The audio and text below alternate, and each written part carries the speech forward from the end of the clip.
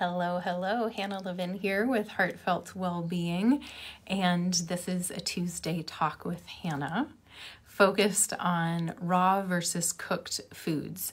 So this is a question that I get a lot in practicing Ayurveda is people say, what about raw foods? Because a lot of things are focused on cooking foods in Ayurveda.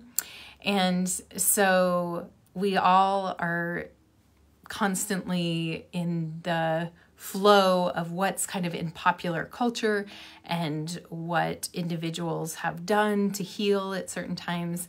So we get things like, reports like that somebody healed cancer by eating a raw foods diet, or that somebody went raw and then healed all of their health issues. And so we, in our Western minds, not really recognizing that no one size fits all, get caught up in this thinking that we should do what somebody else is doing.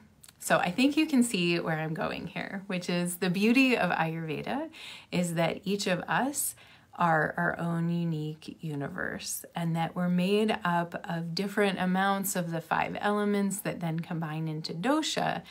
And these energies of the dosha really inform how we best live our lives. And that's a very individual thing, taking also into consideration the season and the life stage that you're in. So I want to go through some thoughts and sharings about raw foods and about cooked foods, and then come back around to what that might look like for you as your unique self. One of the things we need to understand when we look at raw versus cooked foods is that it really relies on digestive fire.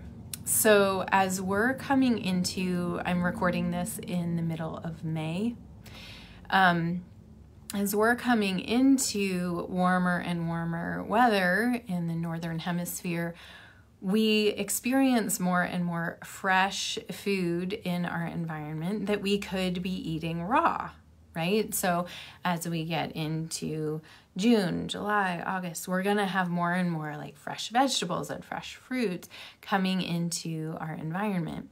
Remember, one of the guidelines for living an Ayurvedic lifestyle is that we're eating in season. So if you are going to be looking at eating raw, this is the time of year when that is more of a possibility. However, it also relies on your constitution and imbalances and life stage as well. So just keep in mind that this is all individual. So we've all heard these claims that are floating around there, like that being on like having raw foods or juicing, things like that are really healing. And I want to add the caveat that it depends on who you are, right? And what will work for you. So the mass media has kind of confused us. And we've lost this ancient wisdom that like our great-grandparents had, and definitely Eastern traditions had, about understanding our individual digestive fire. So as always, whenever we're looking at anything, we want to ask the 3 main questions of Ayurveda. I bet some of you can tell me what those are. I'll share them here if you're not familiar with them. So the 3 questions that we always want to ask when we're saying, should a person eat raw food, or should a person do anything? Or I get asked a lot, like, what does Ayurveda have to say about blank, whatever it is, raw food, coffee, chocolate, bananas, whatever it is, right? So we always want to ask for who are we talking about, so that we can understand the context of that person. What is their doshic makeup? What season is it? What are they going through right now in their lives? What season of their life are they in? What life stage? So for who? second question is when. So that ties into a couple things I just said. So what season is it? What is their life stage? What time of day are we talking about doing whatever this is? And then the third question is how much. So some things can be tolerated well at small amounts, but not so much at large amounts. And our Western tendency is to think if a little is good, more is better, right? And that's not actually the case a lot of the time. So for who, when, and how much are the three questions we always want to ask. So raw foods are touted as being great for some reasons because they're very high in what we call prana or life force. There's a lot of energy in raw foods, but they're also very hard to digest.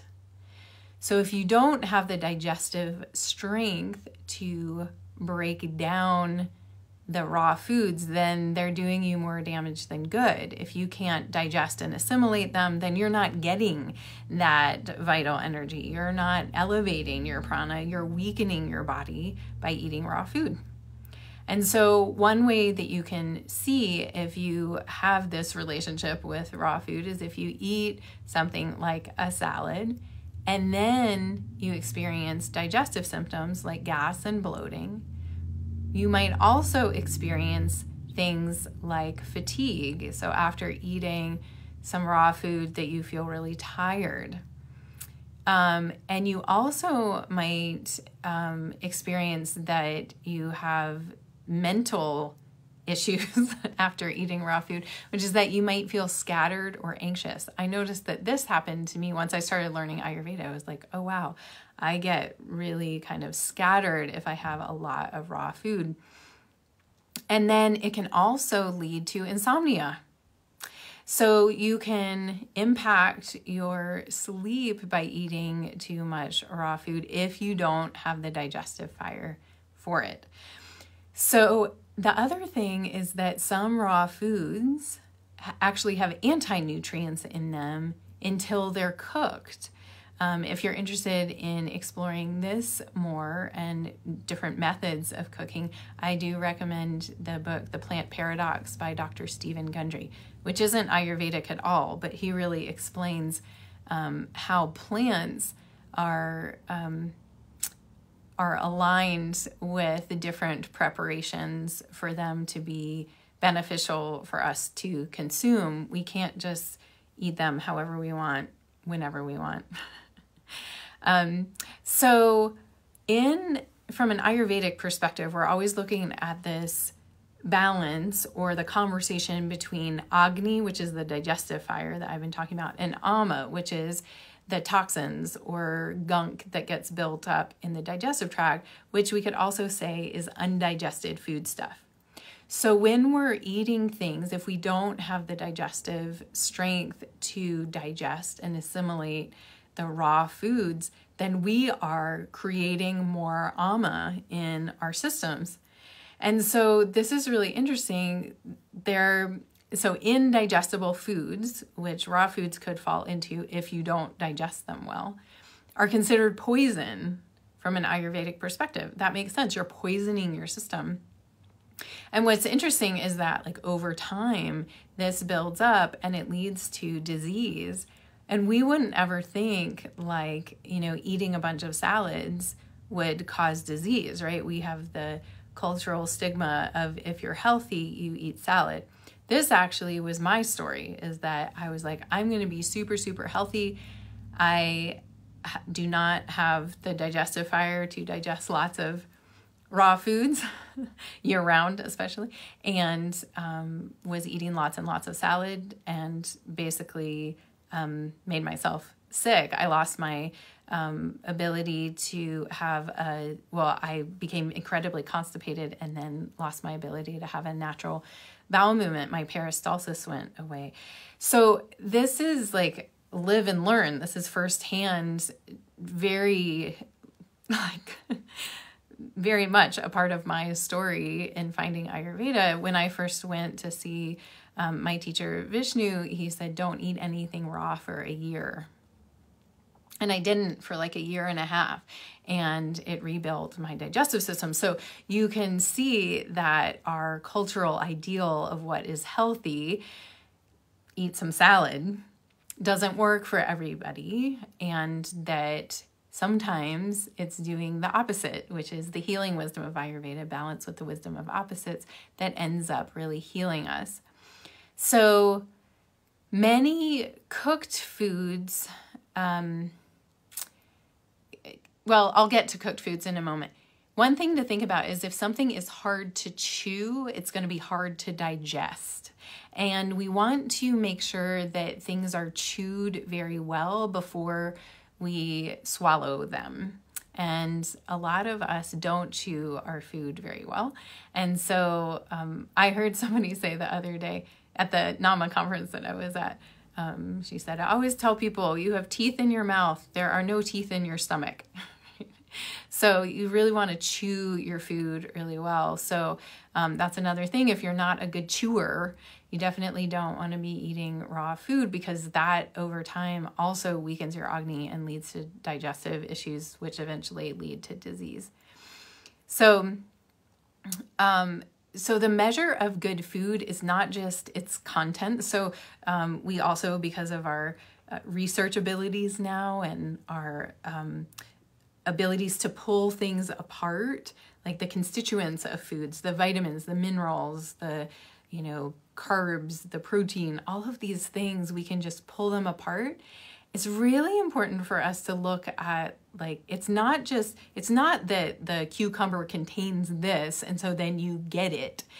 It's really about what's the interaction with your body and your being, your cellular intelligence.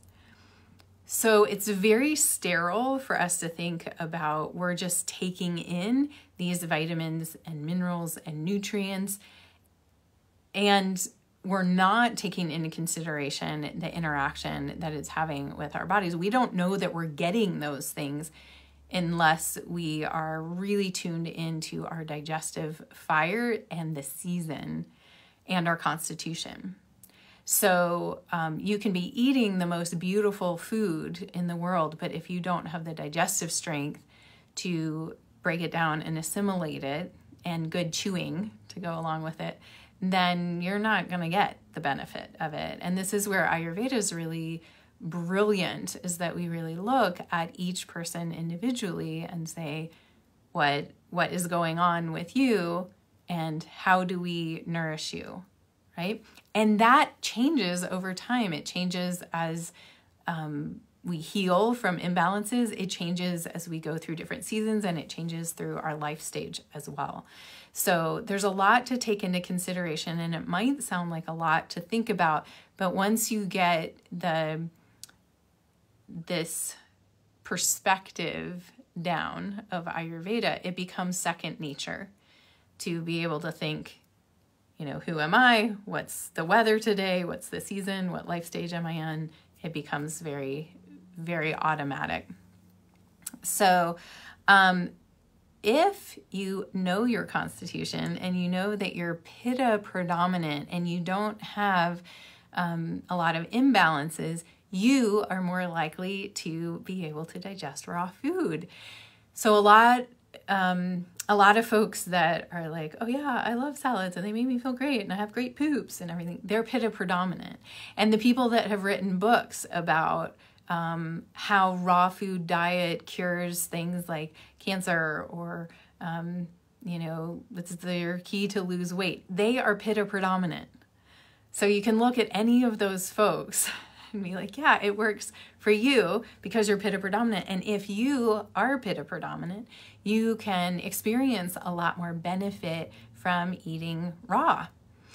However, we want to really focus on eating in season. So again, we want to think about just now coming into more and more raw in the diet, if you can handle it, and really not eating raw foods after the fresh raw foods are gone in the fall. So once the weather gets cooler, we're not putting that coldness in our digestive system. The strength from our digestive fire follows the strength of the sun. So we know that our digestive fire is strongest from 10 a.m. to 2 p.m. We want to eat our largest, most complex meal in the middle of the day, so for lunch. So we know these things. We can also take into consideration that even though digestive fire isn't its strongest in the summertime, when we're eating raw, ideally we're eating foods that have been ripened in the environment. So there's more warmth, there's more light, there's more sun, and that agni is coming into the food, and then we're eating it. So it's like it's coming with its own little agni package into our bodies, which doesn't rely simply on our digestive fire. It comes with some additional support when we're eating in season, local, vine ripened. We don't want to be eating foods that were harvested unripe. So those are some good things to think about. So Pitta people, again, have the strongest digestion and can tolerate more raw food than other doshas. So things like juicing and making smoothies, those things can be helpful for making raw foods more digestible if you don't have as strong of the digestive fire. However, you can still experience some either digestive distress or feeling anxious or flighty, having insomnia if you're doing too much of those things. So again, just be careful if you're more vata predominant especially, but also kapha, because the raw can really slow things down. Kapha digestion is already slow. So the raw, cold, rough qualities can really slow things down for kapha. So you always want to be checking in with the agni. There's also some claims that raw food can be a path to spiritual development. And this is because of the lightness that it brings in, the cold, dry, light, mobile, subtle, rough qualities of vata come in, and it can make us feel kind of like we're kind of floating through the world. And that can feel really enjoyable to some people, especially if they're vata imbalanced already. So it's interesting because a lot of people that are drawn to raw food diets initially are vata predominant, that are feeding an unhealthy craving for lightness and ungroundedness and elevation of prana, when in fact, they would do well to eat more cooked and grounding food. It's just interesting to think about. So it can be something that is pursued kind of like an altered state of consciousness if you're eating more like a raw foods diet. Again, that's only going to be beneficial over time for somebody who is pitta predominant and has healthy agni, doesn't have a lot of imbalances. So another danger of raw food is that if food is not cooked, it can contain parasites. Now you might be thinking, oh, that doesn't matter because we live in the West and everything's hygienic. That's not the case. A lot of us have parasites and we don't know it. And so this is something else that continues in industrialized countries and can be really important, especially if you have health struggles already. So a few tips: if you are eating raw, you definitely want to chew your food more. Follow the solar energy. So if you're having a lot of things raw, that might be better at lunch rather than dinner or breakfast. However, you can see how that feels in the height of summer. You might be able to do it if there's enough warmth in your environment. And then you can also use things like salad dressings are kind of brilliant. So something like an olive oil base is adding the moisture and lubrication to your salad. That heaviness and moistening of the oil is really helpful for the dry and rough qualities. And then also adding spices, even simple things like black pepper. Mustard is put into a lot of salad dressings. Honey is added to salad dressings as well. These are all warming and supportive to digestive strength. So adding things like that, basil, I'm trying to think of other things, tarragon, marjoram. These are spices that you might put in a salad dressing. They're really helpful for supporting Agni while you're breaking down and digesting raw foods. So some support for having cooked foods overall is that cooked foods are more digestible and they're easier to absorb the nutrients, and they don't take as much energy away from our other bodily functions.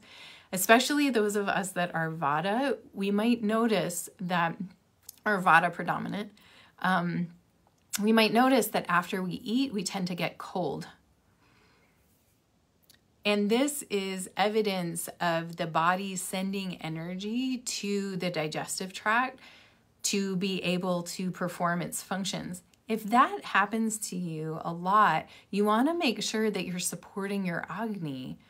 If we are constantly asking like all of our body resources to go towards digesting our food, there's a lot of other things that are not getting the energy and resources that need to take place in our bodies for optimal health as well. So making sure that you're not asking too much of your digestive system at the expense of other systems in your body. So often vitamins and minerals are more bioavailable when they're cooked. And this is meaning lightly cooked. So we want to think about, especially this time of year, lightly steaming or sauteing vegetables. Remember, most of what we're eating is vegetables, plant-based diet. And if you are having some animal protein or other things, it should be smaller amounts, right? So as we're cooking, we want to lightly steam or saute this time of year so it's a lighter preparation, and then add spices to help with the digestion as well and absorption. So we don't want to overcook food. Making things mushy and overcooked is not beneficial either. So that also kills the prana.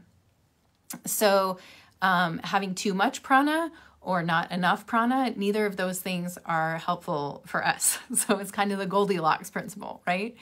Not too much, not too little, just right. So we want, in general, to have enough support from our food preparation, cooking, to help us assimilate the nutrients without losing the nutrients or asking too much from our digestive fire. So we also the prana gets killed when things sit as leftovers. So ideally, we want to cook things lightly during this time of year and then eat them within 24 hours of their preparation. After that, the food begins to lose its prana, and then it's not doing us a whole lot of good either. Again, do what you can where you are with what you have.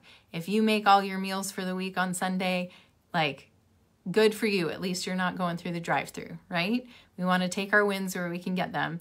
It is best if you're not going to be eating your food for a few days to freeze it rather than let it sit in the refrigerator. So those are some little tips there.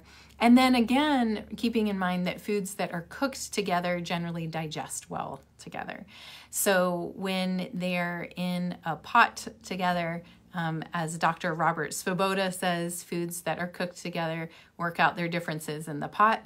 That can be very helpful for us if we're experiencing digestive issues, that we make one pot meals and then eat what is already cooked together. So as you're navigating this kind of inner conversation for yourself, you might think about what is your predominant dosha? And if you're not sure, go to my website, heartfeltwellbeing.com, and take the dosha quiz. It'll tell you what your predominant dosha is. And then you can see, do you also struggle with digestive issues? If you do, you might want to tend towards more cooked foods. We want to have space in between meals, no snacking, allow the digestive system to have the support it needs both through digestive fire and space and time. So looking at what are your tendencies coming into this season of more and more fresh available, you also want to take into consideration your life stage. So if you are kind of between the ages of 25 and 50 or still in menstruating years as a woman, you're in pitta stage of life, you'll have stronger digestion as long as you're supporting it and not asking it to do too much, not skimping on sleep or other things that balance you, right? So we want to move our bodies, get good sleep, have healthy relationships, right? Like decrease stress. All of these things affect digestion. And so during pitta stage of life, you might be able to also have more raw, especially during the summertime. As you move into postmenopausal years, you're in vata stage of life. You will have more dryness naturally in your body. And that can be a time when you don't eat as much raw. Now, it's all relative, right? Like maybe you're pitta predominant, you went through pitta stage of life eating tons of salads and smoothies, and then you hit vata stage of life, and then you're like, this doesn't feel good to me anymore. I'm incredibly constipated, or, I just can't sleep anymore, all these things. Then you might look at how much raw. There's lots of other variables in the picture, but for today's talk, just looking at raw versus cooked foods, you might experiment with having more warm cooked foods in your meal plans and see how that feels. So I hope that this has been helpful, educational, inspiring.